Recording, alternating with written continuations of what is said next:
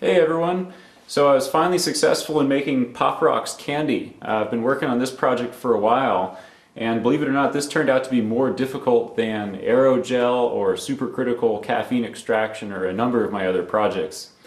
Even though in theory making Pop Rocks candy is simpler, the devil's in the details, and figuring out all the right times and mixing rates and all that stuff turned out to be pretty challenging. So let me tell you about Pop Rocks and how I made it. Pop Rocks candy is carbonated sugar candy, so it's really just high temperature sugar water that's been carbonated and then cooled with the carbonation still in the candy. So when the pressure is released on the chamber, you end up with little hard candies that have gas bubbles, CO2 bubbles in the candy. And then when you put the candy on your tongue, the bubbles are dissolved away and the CO2 escapes, making the popping sensation. So first I'll tell you how I successfully did this, and then at the end of the video talk about all the things I did that didn't work. And you can just stop watching if it gets boring midway. So I start by making a melt of sugar on the stove, and I followed a recipe that the Exploratorium published for making lollipops. So it's mostly sugar and water, but there's a few notable additions, corn syrup and cream of tartar, which serve as interfering agents, as they're called. So by making this high temperature candy situation, when it cools down, we actually don't want crystals to form. We want it to maintain a smooth, glassy feel.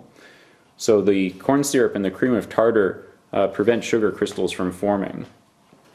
I also added a little bit of coloring and raspberry flavor. So this one will be a blue raspberry sugar candy. So you might have heard about candy thermometers. The reason that temperature is so important when making sugar candy is that it's related to the water content of the mixture. So if you start off with a sugar solution that's mostly water and start to boil it, it will boil higher than 212 F because you've got a mixture of sugar and water. And as the mixture boils, if you keep adding heat to it, more water will boil away, and the boiling temperature will continue to increase.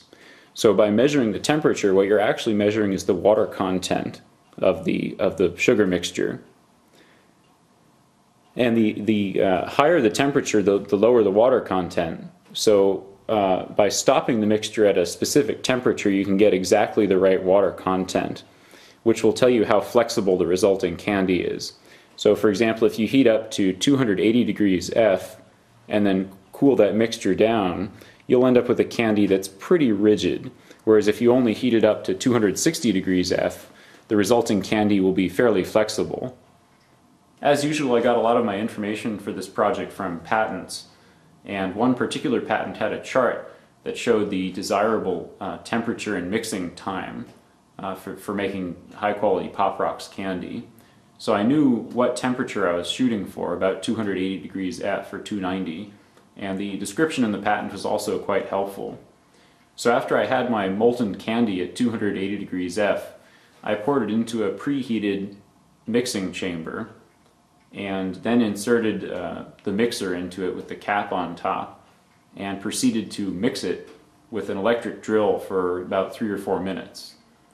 And meanwhile, I attached a CO2 tank to this chamber and increased the pressure to about 600 psi.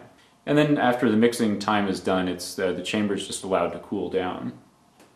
After that, I opened the chamber up, and first I depressurized the chamber, and I could hear the candy cracking inside. So after opening the chamber up, I hit it with a hammer, and all the little broken pieces came out. And this is what Pop Rocks looks like. It's fragments of sugar candy that have very small CO2 bubbles embedded in them. So admittedly, this candy is not very high quality. These Pop Rocks are not all that fizzy. But I think I'll do a few more batches to see if I can get the quality a little bit better. But I'm fairly satisfied with how this is going now. Like I say, this project took a lot of time. I probably did 10 or 20 batches of these things, trying different things.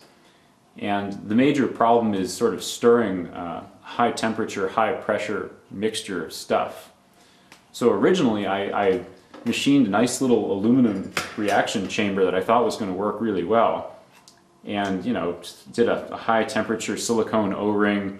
And my plan was to put the sugar mixture inside here and close it up, and then heat it over a blowtorch basically.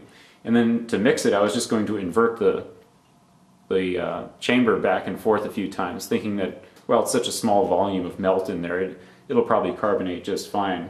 But no, actually, it doesn't carbonate just fine. The mixing needs to be much more vigorous, and the temperature control needs to be much tighter as well. I thought that by doing a thick-walled aluminum chamber, I wouldn't have any problems with temperature control.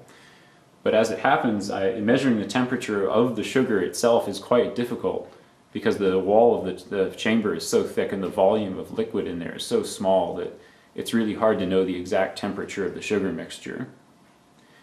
So the next thing I tried was to use my trusty steel pipe thing that I've used for the supercritical stuff and the pressure rating is quite high, and it's convenient because it has a screw top, so I can open it up and close it pretty easily. And to this I added a thermo well, which is just a compression fitting that I modified by drilling it out and then putting a piece of copper pipe, an 1/8 inch copper tube through there. And I soldered the end of the tube closed with lead-free solder and put it through the compression fitting so that I had a thermo well, and then inserted a thermocouple into the well. So this way I could monitor the temperature of the melt as it was going on, and I wouldn't have to worry about measuring the wall of the chamber or anything like that. And then for stirring, what I did is I got a fairly low-cost water valve from the hardware store and took it apart and made a shaft for it that would fit through the seal, the gland at the top, so that I could stir the mixture just by turning the rod, and hopefully the valve gland would seal everything in. And this actually worked really well. I was surprised. It leaks a tiny bit at 600 psi, but it's really quite manageable. And then I just made another brass plug and just soldered up the valve output, which I didn't want. Originally I thought it was going to work best to put the mixture, the raw sugar ingredients, into the reaction vessel and seal it up, and then just use it on a hot plate. And this, kind of worked, but again, the problem is stirring, and I can't really see what's going on in there. Even though my stirring device works pretty well, it doesn't work well enough to stir the entire contents of the thing. So what I would end up with is burned sugar on the walls of the chamber and uncooked sugar in the middle of the chamber.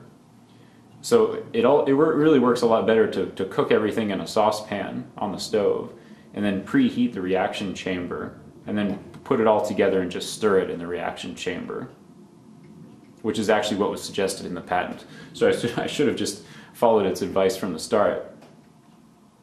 So let's try one of these candies.